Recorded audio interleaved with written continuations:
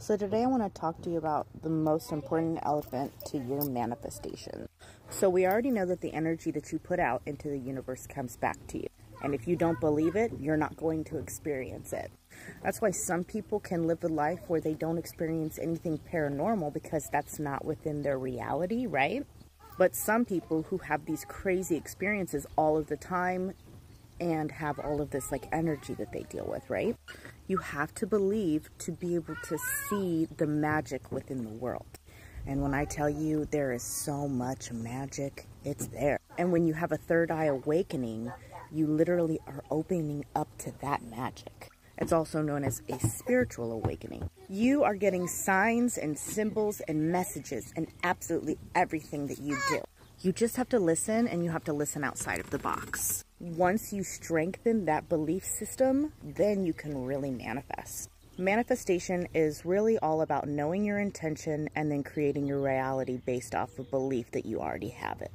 Manifestation is actually done in many ways. A lot of times people can do it like Christians. They use it as prayer.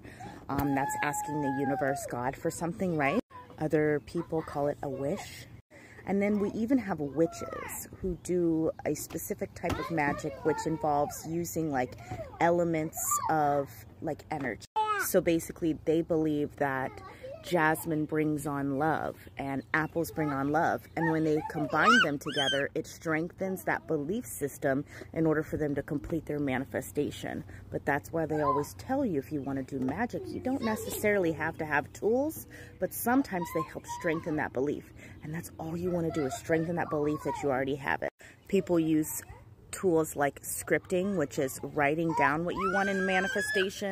There's also the belief that you can go to sleep and play a video in your head over and over again, like a 3-second clip, and that's how you manifest, by taking your subconscious and taking that energy over and over all night. So the more you focus and believe on something, the more it comes to you, right? So if you focus, believe it, then it's going to come back to you.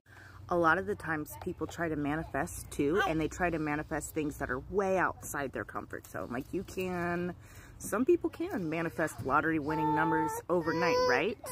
But if you can't believe that it's possible for you, then it's not going to happen for you. So what I think is important when you're doing manifestations is small jumps over in time until you start to have those strong beliefs, and then that's when you can do the big kahuna, the big magic, the big manifestation, the big energy. Pause for Rose. It's also about holding frequency. Frequency is basically energy. It's a vibration. There's polarity. So you can have low vibrations, you know, those are the negative things, or high vibrations are higher, right? The higher the vibration, the more you're going to be able to create things, because that's with less resistance within your environment. That's where you're at a place where there's the least resistance. Abraham Hicks calls it the vortex, basically. And if you haven't looked up Abraham Hicks yet, I definitely recommend you look into them. There's incredible information there. There's so many different ways that you can manifest too. But the biggest tip that I can give you when you're manifesting is to try not to overcomplicate it. When you complicate it, you complicate the energy, and then it's hard to bring in that frequency, right? And keep on that level of frequency. I've done manifestations sometimes where I'm like, I have 100 subscribers by the end of the week. And that's all I say. I say it one time. I give the universe a time frame to go ahead and meet my standards, right? And then I just let it go. And if I think about it, I think positively about it. If it does come up within my mind, right? Then we check at the end of the week, and guess what? Every single time, 100% of the time, I have gotten my manifestation like that. I really started this technique when I was really upping my YouTube channel, right? I had a YouTube channel, and I had it for about 6 years, and I had about 150 subscribers. Very difficult for me to go ahead and up that platform for myself, right?